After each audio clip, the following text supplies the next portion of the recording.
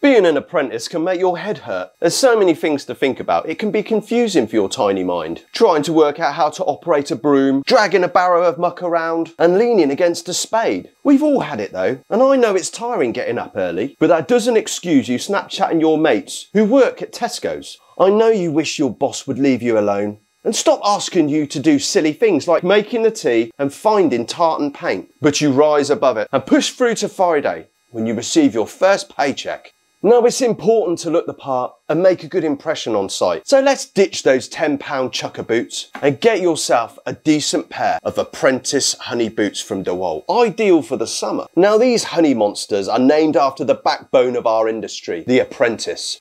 You are the future of our building trade. You are an apprentice. God help us. For more top gear for builders, don't forget to like and subscribe.